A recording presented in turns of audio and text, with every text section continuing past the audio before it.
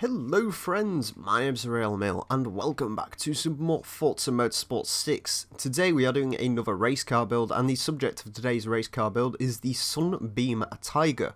More specifically, we are going to be taking a look at the Sunbeam Tiger's fantastic sounding V8 motor. This really is a wonderful sounding car. It's great. Anyways, I'm thinking we're going to build this up to like D class or C class. I'm going to try and go for more like a sort of old British sports car thing, sort of, not so much in the way of power but more grip. Now I do want to do something to this car though, I do want to supercharge it, so we're going to go ahead and do that, just because I think that's really going to improve the noise of this vehicle. We'll come back to aero and stuff later on. Right, we're going to go for a C-Class build, I think, so let's start building this thing up towards C-Class. Only 225s on the front, that's a bit worrying. Only 245s on the rear. Okay, right. First things first, we need a wing, I think. So we'll go with that. Now, do I want to go for some front downforce as well? It kind of makes the car look a bit silly, but I think it will probably benefit us. So yeah, we'll go with that. Right, apparently I haven't really got much PI to play with at all after doing that. So we're going to put sport transmission in. And we're going to hope I can get race brakes and race suspension on as well. I'll probably go for a roll cage, and that'll be about it for this vehicle. So it's not quite the lightweight build that I wanted it to be, but apparently I haven't really got much in the way of PI to really play with on this one. Right, there we go. It gives us a single hoop, which I don't like. I'd rather it give us twin hoops, but whatever. Right, I very much doubt we'll get any weight reduction on this, so I think for the next bit we will, can we get anything on this at all? Okay, flywheel it is. Right, we're up to C500. Can we, oh, differential, of course, this is an old car, we might need that. Right, can we, no we can't.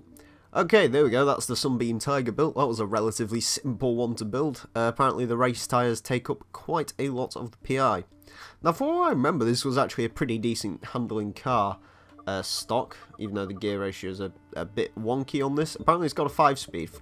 When's this car from? Is it 1960 something? That's quite good, all things considered. Anyway, yeah, that'll do for now. I'm not going to do anything with the downforce. How old is this car? I need to find out. Sunbeam Tiger, 1967. Okay, that's pretty good. Anyway, we've got 244 horsepower, 344 pounds-feet of torque, and 2,749 pounds, which is pretty decent. And we are going to take this vehicle to a track, obviously. We're going to take it to Silverstone, and we are going to go for that layout of Silverstone, because why not? I'm going to take it down to 3 laps, because it's going to be ridiculous if it goes for any longer. And yeah, I think that's it. Right, let's go to the track and see how this thing does. My predictions, I think this is going to be a nice handling car. Although then again, every time I've predicted it's going to be a good car, it's always been terrible. So don't take my predictions as an indication of what's going to happen, because honestly, I don't know what's going to happen. So yeah, this should be fun. I wish I knew what was going to happen here, but I honestly do not, so yeah, that's fun. I guess that's part of the surprise of doing these silly, stupid race builds. I was about to say silly car builds, I'm not Fail Race. I'd like to be Fail Race, because, you know, he makes much better videos than I do, but still, I'm not Fail Race, so yeah. Anyways, there we go, finally loaded. We are racing against a bunch of modern sports cars, and this thing is incredibly low, apparently. So as always with these race builds, we are starting in 22nd place, back with a Holden and a old Maserati 300S.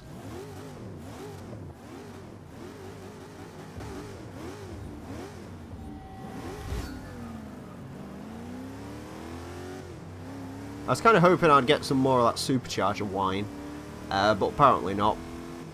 Anyway, it still sounds pretty damn amazing, and so far it feels pretty damn amazing. Through the first corner, we are handling pretty decently. I do like this dashboard, I've got to admit as well. It's I'm not usually a fan of old-ish dashboards. They all look relatively the same, and they're all just covered in wood. Admittedly, I like wooden dashboards. I don't know why. But I do... Come on, get over. There's a load of Subarus in this one, apparently. There's a SVT Cobra Mustang there as well. Hopefully that'll explode or fall to bits or something. Right. Straight line speed, how are we doing? We've only got 244 horsepower, remember, and... You know, everything is quicker than us, but that still isn't half bad. I mean, it's keeping up with an Evo 10, almost, and that has 300-ish horsepower. So that's pretty incredible, actually. Through the corners, through the medium speed corners, this thing is awesome. This is fantastic to drive. It really is beautiful to drive this. Oh, God. This, yeah, I think it's mostly that race suspension. Like I said, from what I remember of the Top Gear lap, this was a good handling car. It may have had some suspension issues from what I remember, though, because it was quite soft, because it's an old car. Around the outside of a BMW M3, no problem. See, the E46, the car everyone hails as an amazing, amazing car. It has nothing on my Sunbeam Tiger. Mind you, that M3 probably has nothing on the M3. Oh, Christ. Sorry, Chrysler. Although, to be fair, I imagine I would come off a lot worse if that was an actual collision. I would not like to be involved in a collision in this thing. I'd kind of like to drive one because it's got an amazing sounding engine and it looks kind of cool. But I would not like to be in a collision in it. Oh, the internet's favourite car, Godzilla, goes straight round the inside of BMW M5, tap him out the way a bit, but hey ho. Right, the Aston Martin DBR1, this should be kind of I was about to say, this should be kind of interesting because we're kind of the same car, but nope, he's just leaving me for dead. That M5 is also catching, but it's not catching nearly as quick as you'd expect it to. I mean, that thing has almost 400 horsepower, which is pretty incredible. Some of it has just utterly disappeared towards the front. I have no idea what it is. Come on, Sunbeam, get around the Aston Martin. Right, I think this last corner... Oh, it's a Z8, is it? Okay. Yeah, I believe my main advantage comes from... Oh, Christ, the Aston Martin did not like being hit, apparently. My main advantage comes through this corner because I can just take so much more speed than these guys can. Up the inside of an Audi RS4, this is our last lap. Let's see if we can actually... I'm going to go up the inside, not quite succeed on that one. Yeah, I'm sorry, I'm banging the Sunbeam up a little bit. Okay, next up, BMW Z8, the modern representation of the Sunbeam Tiger. I guess they're both convertibles, they both look pretty outlandish. I do like the Z8. I originally thought it was a really, really ugly car, but I kind of like the way it looks nowadays, just because it's so very, very, very silly. Hence why I've been pushing for that thing to go around the Top Gear track for some time. Okay, tally-ho, tally-ho. Jesus, that Chevrolet SS is also quite quick. I'm not sure how much power the Chevrolet SS does. I know the Z8 has around 400-ish horsepower, so that really doesn't surprise me. What does surprise me is the fact that I can go around the outside of him and just completely and utterly destroy him on the corners. That's pretty impressive from a 1967 car. Yeah, you know what? This Sunbeam is brilliant. It really is a fantastic car, this. Give this one a go. Not only because it sounds amazing, but apparently if you build it correctly, this thing can be a mighty, mighty impressive race car. I wouldn't really take it to the longer tracks just because it seems like in a straight line this thing can get beat on quite easily.